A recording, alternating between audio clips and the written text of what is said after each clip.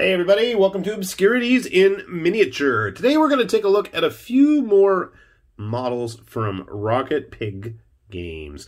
In the past we did a couple reviews on some of their models. We tried printing them with our resin printer, but I know my brother has access to a FDM printer, and I thought, you know what, why don't we give these guys a good and proper try at what they're supposed to be used with in the correct medium. And so we figured we would show you guys our results, warts and all.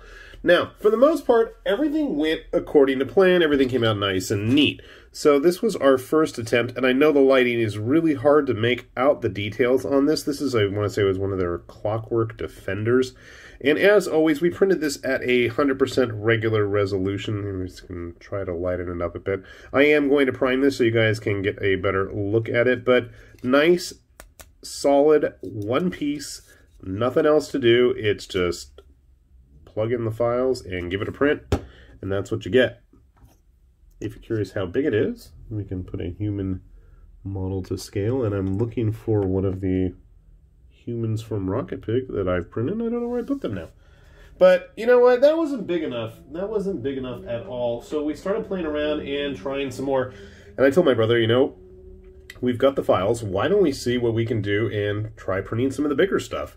So we did. We got this sucker printed. Now, this was called a tripohob, I believe, and he is covered with holes all over his body. And believe it or not, as big as this looks, this actually isn't even full size. This was printed at 70%. So just to give you a good size indicator there. And then we thought, you know what, this still isn't big enough. So we printed up another one.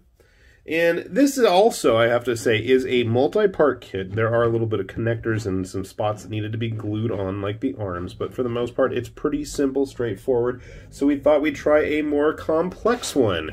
And I don't even know if I could fit him on the screen. This is the long gullet. And this is the kind of model that Rocket Pig makes that I absolutely love. This thing is just crazy bizarre. It's got 6 legs, it's got 4 little forelimbs, it's got this 3-pronged mouth going on, and I know it's really difficult to see at the moment, so again, I'm going to get this stuff all primed up so you guys can get a nice long look at it, and we'll grab a couple of the other models that we've printed as well. But then I saw something even cooler, and I'm like, we should totally try printing one of these. And then that's where we ran into issues. So we saw their newest Ice Hydra, and I know my brother gave it a shot. And I figured, I told him to save this one, don't glue it all together yet. Let me show everybody what kind of big chunks they have. So you can see here he actually has the connector piece spot on both the front and the back, and he's actually in 3 pieces. So we've got the legs, the tails, and then we've got the whole front. And the funny thing is, I don't know what was going on, and my brother's not even sure, but he was having all kinds of issues trying to get this thing to print. So it's definitely going to need some cleanup, which is unfortunate because, you know, look at this guy. There's really not a whole lot of cleanup involved. There was a little bit with the tripohob guy as well. But this one's going to need a little bit more work, and it's going to be hard to really see a lot of that detail as well with it in its current state. So you can see like just all that kind of stringing and going along. And since this is plastic, it's going to need to really be cut up and cleaned. So I'm going to grab these guys. I'm going to get everything all cleaned up. I'm going to get everything all primed up, and then we'll see just how they turn out. So sit tight. Okay, so we went ahead and tried priming up our big old monsters here. And, I don't know. I am less than enthusiastic with the results from the FDM printer compared to what I was able to get done with my resin printer. So here we have our Met Golem, and you can see the detail is pretty apparent. And I don't know if it's just a poor priming job on my end, but I mean, you can really see like all those layer lines on it. In the front, I'm just like, a bit bummed out. Not to say that it came out poorly.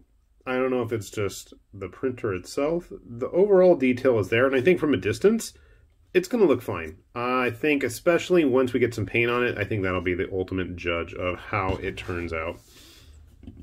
Maybe this guy just had a little bit too much detail going on. So our Triptychob,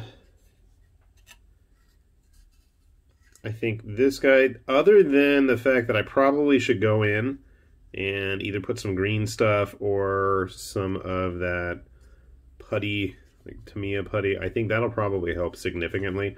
But overall with this guy, even though you can see those layer lines on him, I think once he's got paint on it and your focus is more on all his Swiss cheese holes all over his body, I think it's going to become a pretty nice looking kit.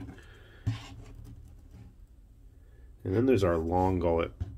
I love this thing. This thing is just bonkers. That face, the arms, the spikes, there's just a lot going on with this. And again, I think once we put some putty in there, that's really going to help a lot with the obvious spots where it was put together. I've already had some suggestions on how to paint that. These are going to be fun. And then there's this crazy Hydra. I really truly tried getting this thing cleaned up. You guys saw what a mess it was before, and it still is a mess.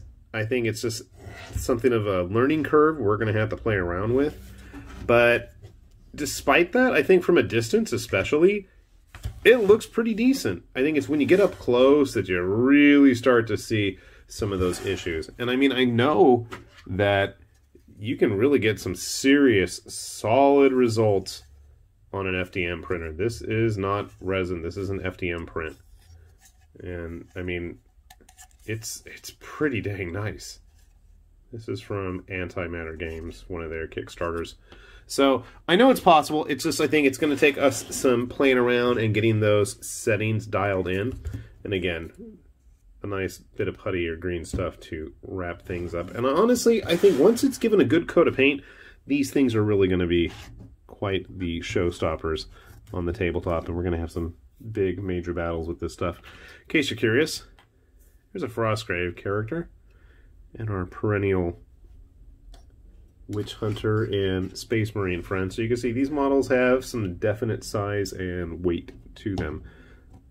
Funny enough, they actually feel like they weigh more than the resin guys. So this is the Green Fiend, shown him off before, and I gotta say, initially I was kind of bummed out when I started painting these guys, but in the end, I was quite happy with how they turned out. He's just got a nice heft to him. Came out really cool. I think I might have shrunk him down, I don't know. And then I have the Hecatoncheires here, also from Rocket Pig. And again, I felt like at first I was a little dismayed with how he turned out, but once I started painting him, I had a blast, and I'm thinking that once I've got their big FDM brothers here done up as well, I think I'm going to be pretty pleased with the results. So, definitely take a look at Rocket Pig Games if you haven't ever before. They have a very wild and varied catalog of monsters, and they do run quite a few Kickstarters as the years go on.